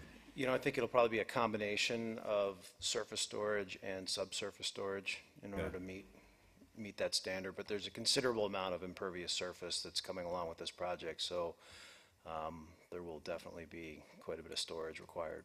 Okay, and there will be they'll have to do a fully engineered stormwater plan, correct? Correct. Okay. Wendy, there's no condition of approval that requires them to intersperse the deed restricted housing throughout? That's one of the legacy home requirements. Okay. As they phase the project, they'll phase the number of units in the building and the type and mix. That's just one of the requirements. So that's already accounted for in that? Okay. I just wanted to make sure that they we won't weren't all just be in going to one build building. one of the buildings, reserve one of them for that, because that's not the intent. Right, okay. And then buffering and fencing, is that going to, is fencing part of the, is it part of the landscaping, the new landscaping plan? I can't remember. No, it's like so many trees per so many feet and so many shrubs, and they have to be a certain height and a certain kind of fill in, like density kind of for a buffer. Okay. And there's a number of fences kind of along the south part of Waverly. There's kind of folks have put in fences over the years. Not everybody has a fence, and then when you kind of come around the corner where there's more of the multifamily on the western half, there's less fencing. Okay. So we were thinking folks would be more concerned with headlights in the winter time shining into their backyards. So if we could mitigate the headlights along with 5 feet of dense landscaping, that would be a suitable buffer. Okay. So they didn't get a deviation to the landscaping installation requirement. It's just the width of it. Okay. But fencing is something that we could potentially reserve as a condition of approval? Yeah, and be complicated because again, there are a number of fences kind of along that north line with the north parking lot. So do they put in a fence when there's already a fence, or upgrade the fence, or that's why we were thinking something that blocks headlights, would, whether it's a wall or a low fence or some berming or something integrated with landscaping might be a better buffer, but I guess I leave that up to you. Okay. I think getting a landscape architect on board to look at that would be helpful, and that would be, what would happen at the time of building permit. And do the current conditions account for making sure that we buffer this as well as we can, or do we need to kind of massage the language a little bit to? Well, they're going to meet the buffering requirements in the landscaping chapter. Okay. That is the landscaping buffering. I mean, I think the other thing, we don't know the final grade of the site. Is it going to be, lower, higher, undulating? Right. I don't know. So that's kind of the other part I was thinking. It'd be good to wait until see that final grading comes into place and then work with them to, block headlights. But if you want something higher, I Well, think we it can. seems like there's enough concern among the community that we would want to add a condition that addresses the buffering a little more effectively, I guess is the best word I'm looking for there. 'Cause right now, let me find the conditions So here. it's B on page 20, condition number 9F.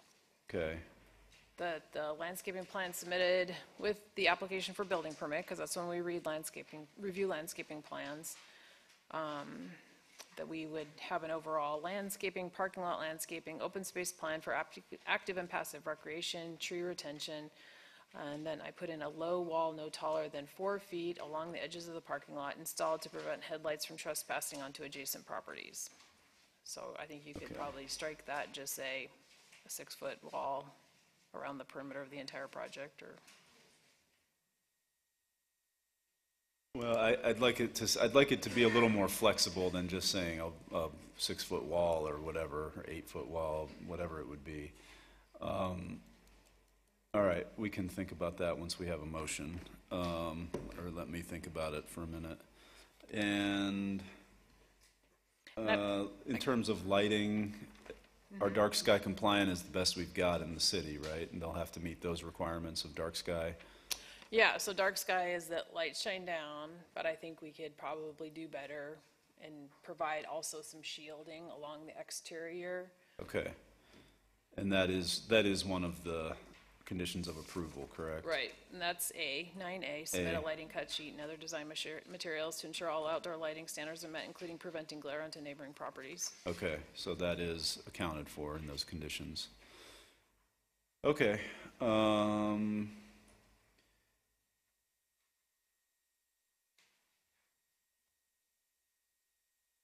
And the only other thing I just want to make sure is that, there is this concern that we shouldn't build north of the viaduct until we have infrastructure improvements in terms of our roads. Craig, is there anything you can address on that front that, about plans, future plans, how it's going to get better based on what we're doing or what we've worked out with BNSF or what we might be working out with BNSF?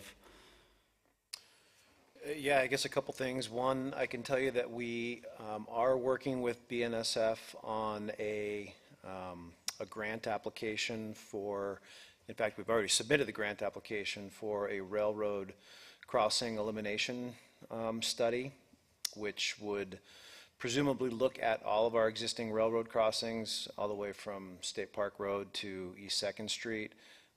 If there's any possibility of eliminating at-grade crossings there through either an underpass or an overpass, or the creation of a new separated grade crossing. And so we'll be working on that. We haven't received news of that grant yet, but I think we have a pretty good chance of getting it, and that'll at least kick off the study to start looking at that. We're also working with the Montana Department of Transportation on a variety of different projects on Wisconsin Avenue, and Bob Vosen, who's the director of this region of MDT, will actually be here at a city council work session, I believe in July, to talk about some of those projects, and that'll be a really good chance for council and staff to interface directly with MDT. But we've looked at everything from widening on Wisconsin Avenue to creation of medians and turn lanes, to other projects. So unfortunately, Wisconsin Avenue is not a city right-of-way. It's a secondary state highway, and the state receives very little funding for that stretch through the Urban Fund program. Once you turn onto Big Mountain Road, it becomes a state highway again, and so that's why we've seen considerable improvement on Big Mountain Road. You can very quickly identify where that transition from secondary to primary state highway is. But we'll be working with MDT, and we'll continue to have those conversations. Yeah, we have been working through that in terms of what's going to be best, whether it's a 3-lane with a turn lane or whatever it is, right? Right. Okay. And then, I know you're not police or fire, but the second driveway on the south end off onto Texas on the east side of this development, What is your assessment of that? Is that something that would definitely be necessary? I mean, I know you can't speak for the emergency services, but in terms of a engineer. I mean, not speaking on behalf of police, fire, or rescue, but, you know, with the density in this subdivision with 146 units, if for some reason there is an emergency in the center of the site and it requires multiple jurisdictions to respond, and one of those two accesses on Texas are blocked, we're creating a considerably higher level of risk, you know, for the folks living there. So I definitely feel a lot more comfortable with three means of access to a development of this size. Okay. I'd add too that we hear them pretty regularly telling us that they need to get within 150 feet of all edges of buildings, so they definitely are going to need that other access. Okay. And they don't like to back up. They like to go, you know, it's just easier for maneuvering. And Right. yeah, I would definitely say that they're going to need that secondary access. Would something like what we have proposed at the snow lot with a non-asphalt graded, paved access with a gate, would that be something that would be? They aren't super popular with the fire department because they tend to not be maintained during the winter. You know, people gate them and then they forget about them, but they do need to be plowed, and so they get pretty concerned about, you know, that kind of use. Okay, all right. Okay, those are all the questions I have. Anybody else? Okay, I guess it's time for a motion. I move to approve WPUD 22-04 with all of the added conditions for approval. And I'll go ahead and second that. I would like to add a friendly amendment if you'd be so kind. Okay. My amendment would be to revise condition 9F, and I'm not sure what exactly we would, but the general gist of it would be to allow flexibility for a wall, a higher than 4-foot wall, and maybe we just strike the first part of that and just say a wall along the edge of the parking lot must be installed to prevent headlight from trespassing into adjacent properties. Could we, say a fence or wall? Fence or wall, sure, yeah. So that is a friendly amendment motion. It would need a second for us to talk about it. Okay, so that's moved and seconded. Any further discussion on that? I think hopefully it'll help alleviate some concerns of the neighbor. Your mic. Just hopeful that'll help alleviate some concerns of the neighbors who have spoken tonight. It sounds like the applicant is very willing to work with staff and may be receptive to some of the comments you've heard tonight. So I think that additionally conditioning it with that is wise and beneficial. Okay, those in favor of the amendment, unless anybody want to speak on it? Sorry. Yeah, I just wanted to say, I just have the concern of walling off, you know, a high-density development that's a block away from the railroad, and then it seems like we, you know, the opportunity to talk with the neighbors while you're getting in your car and kind of get to be more integrated in the neighborhood is diminished. Whereas Hey, and excuse me, we will maintain order in here, please. I don't know if the 4-foot high wall, you know, I mean, that seems to maybe address it, but I wonder if this is something that could be more open to the community and discussed with the developer, or something where they could look at more options for what might fit the community the most. I just feel like fencing off the entire project with like a 6 or 8 foot high wall might be a lot, but I don't know that that's something that we should delineate exactly the height at all. So there's just a consideration there. Okay. I don't think we didn't have a number in that friendly amendment. Right. But we did require a wall or a fence, which, to your point, is. Go ahead, Whitney. So in my mind, you need something lower to block light, and then it would be nice to have something higher to create privacy for neighbors who don't want a parking lot directly behind. And also for people getting into their cars. Maybe they don't want to look directly into someone's backyard. And so I think if we could word it that there's a combination of a low structure, that could be an earth berm, that could be a 4-foot wall, something that's lower, that's light blocking and continuous, but then a combination of either an attractive fence or dense vegetation that could create a privacy screen. So making a condition that has a 2-part screen, one that's light blocking for the headlights, and then one that's attractive and taller, and that can be vegetation or a fence. So 4-foot light blocking, 6-foot privacy giving. Could we amend the amendment just instead of talking about height, just, like you said, but then to address blocking light and privacy? Do you have any suggestions for what that might sound like, Wendy? I have an idea. So right now we have something that says a wall or fence along the edges of the parking lot must be installed. What if we say something like buffering along the edges of the parking lot must be installed to prevent headlights from trespassing onto adjacent properties and provide privacy along, we have provide privacy adjacent to neighboring properties.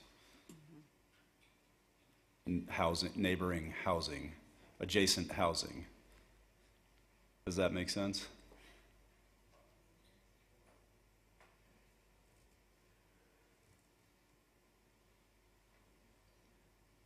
No? Yes? Some of that's redundant in comparison to our landscaping requirements, isn't it? Is some of that redundant to our landscape requirements? So Steve, you said buffering along edges of parking lot must be installed to prevent headlights from trespassing onto adjacent properties and to provide privacy for adjacent housing. Is that right? Yes, that's pretty much what I said. Is that clear enough for you? Applicant? Okay. All right.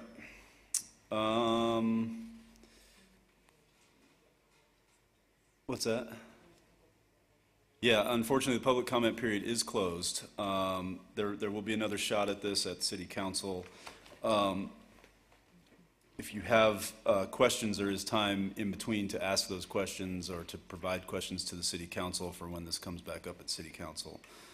But I am reluctant to reopen the public comment at this point regarding this one issue. I'm sorry, but this is not a discussion period for this. That's not the way that the planning board meetings work. The planning board meetings are here to for you to address the planning board regarding the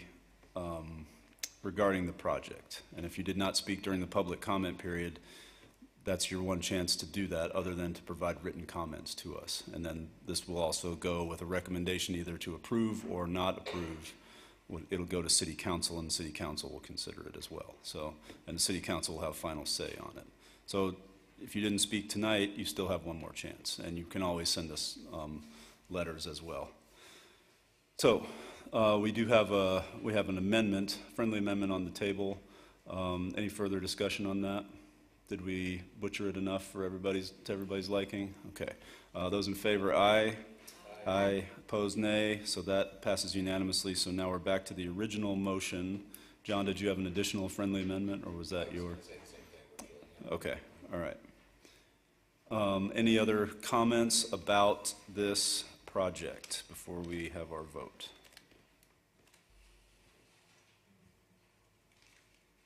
You made the motion, Allison, so we'll give you the first crack.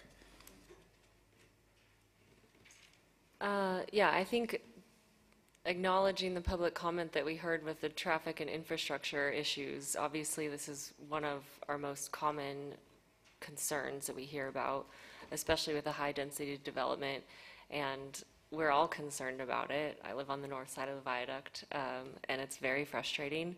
And I think, as Steve mentioned, it's not something that can ever be pinned on one development in order to fix that issue. There's so many different processes with the state that must be followed in order to address that. I hope that as a community, we can elevate that issue so that our infrastructure can be addressed as we continue to make appropriate developments in our town. With that said, I think evaluating all of the comment and the application, it is appropriate infill in the place, and the deed restricted units is a great benefit to the community and something that we are not able to require anymore as a city, but should technically be a requirement for developments that we allow. And so I think that that's obviously the highest, most important issue of all that's being addressed here, and I think that this can make a big impact on our housing needs in the city. Anyone else? I want to add a few comments here, just so that we have some perspective about what the developer is offering to the city. I'll get to that in a second, but I just want to address, I do understand the frustration with not feeling like you get to have a back and forth with the planning board regarding certain issues. Unfortunately, that's not the nature of this forum for that. I would encourage the developer to maybe hold a community meeting so that you can talk with them if you haven't already, meet with the people who can get together and talk with you about what their concerns are and how you can address those concerns in between now and when this goes to council. And there may be some changes that come along from those discussions. But I do certainly understand that it's difficult when you don't feel like you get to have a back and forth with us regarding these things. But that's just the way our process works, and unfortunately, that's just how it is. And it's just not a forum for a back and forth conversation regarding those things. It's more a chance for you to give us comments, and then we can, if we deem that those are important enough to talk with staff about, we will raise those with staff, and staff will give us their best answer on those things. And I think we addressed pretty much all of the concerns that were brought up tonight. So the other things that I do want to bring up come from the housing refresh of 2022 last year, because I think we need this perspective in our community that we don't really hear it all the time. And we feel it, but we maybe don't know what it's actually like. So the median listed rent in Whitefish right now is $3,000 a month. So you would have to have an income of about $9,000 a month to afford to rent a place at that level. 57%, and I think Mallory brought up this point, 57% of the people who work in Whitefish commute into our city. That's about 3,500 people per day that commute into our city. And we need to make a dent in that. Somebody brought up the climate action plan. Yes, part of our climate action plan is important that we allow people, that we provide housing for people that want to live and work in our town, because that reduces emissions. By providing 44 affordable units, that's going to provide 44 places where people that live in town don't have to commute into town to come in and work. By 2030, which is not that far away, we need 588 below market rate apartments in this town. This is a big chunk of that. It's almost 10%, or it's like 8% or something like that. And just to give some perspective, these are deed restricted to 60 to 80% of AMI, which as it stands today, 60% of AMI is $1,015 a month. And that's what the rent would be limited to. 80% is $1,350 a month. There are a lot of people that could qualify for this that want to live and work here in this community. And if we do not, if this community does not start finding ways to provide this, and I have lots of other ideas for how to do that, One of the solutions is to have developers come in and give us their best guess at what they can give. 30% is the biggest I've seen from any development proposal in the last probably 10 years sitting up here, other than the place over by the place over off of Vorman that's 100% deed restricted. Well, it's not quite 100% anymore. But those are single-family homes. So, but we need rentals too, and this goes a long way in providing some of those rentals. And as a community, we have said over and over again that we support affordable housing. With that comes some inconveniences as well, and we just have to accept that. If we are going to put our money where our mouth is and provide housing for the people that want to live and work here, we are all going to have to deal with the inconvenience. I don't like driving north of the viaduct.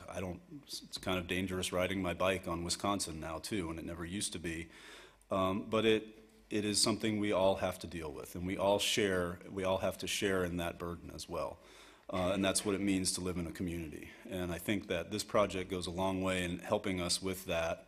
There are a lot of things that will have to pencil out and be done by the developer before any ground gets moved out there, but providing 30% of their project in a deed-restricted affordable housing will go a long way in helping us with our housing crisis that we have here. So for those reasons, I will be voting for this. Any other comments? Okay, all those in favor, aye? Aye, opposed, nay? And passes unanimously, and this will go to City Council on the 19th. On the 19th, yeah, I saw that typo. change. Yeah, June 19th. So not the next meeting, but the second meeting in June. This will be on the council meeting. So if you do not get a chance to participate tonight, you can certainly come and participate then. I also encourage you to write letters. The City Council does take into account all of those letters that people write to us. Okay? And with that, we are done with our public hearings. We're on to good and welfare matters from the board. Any matters from the board for staff? Okay, seeing nothing. Matters from staff. Anything for us? Where do we stand with the growth policy update stuff? So we're currently working on the public participation plan. As you probably know, the governor signed a bunch of bills yesterday that are going to affect our ability to put together a growth policy. It's going to affect, there's a new bill that requires ADUs up to 1,000 square feet in every district. There's a new bill that requires us to permit multifamily by right on every commercial zone in the city. So we're going to be scrambling to kind of figure out what all the zoning changes we need to bring forward. But one of the next step for the growth policy is bringing that public participation plan to the City Council. It needs to be adopted by resolution per the new state law 382 that was passed. So it'll probably be August before we do our big kickoff meeting. At this point, we're still trying to figure out, all the ramifications of what's going on. Do we have to change our TikTok policy at all with regards to with the plan? You might have to close your account, Steve. Okay. Okay. Thanks, Dave. So everything's kind of on hold until we sort through what we have to do versus... Yeah, we'll probably have a work session with the council to talk about the legislative stuff and where we're at with the growth policy pretty soon. All right. So nothing is imminent on the growth policy at this point. Okay. All right. Anything else? Okay. June 15th meeting, those who will be here. I will not be here June 15th. I will be in South Carolina with my family. Whitney. Okay. So we'll have to reach out to the other guys that are not here tonight and figure out who can be here and who can't. And then we'll have to choose a second vice chair, I guess. Allison, Whitney? Okay. You can arm wrestle over it? Okay. We could settle it now, or you can just wait until that meeting. So just to clarify, we don't have any additional work session planned for the June meeting? And do we know about July yet, or we'll wait to see later? Yeah, we probably won't have one in July. We may do something in August. Okay, great. Thank you. Okay. Right now, I will nominate Whitney to be our vice chair at the next meeting if no one else can do it. And then If you decide that you want to make Allison do it, I'll let you decide that. Okay, that's it. All we need is a motion to adjourn. Okay, we are adjourned. Thank you. Thanks, everyone.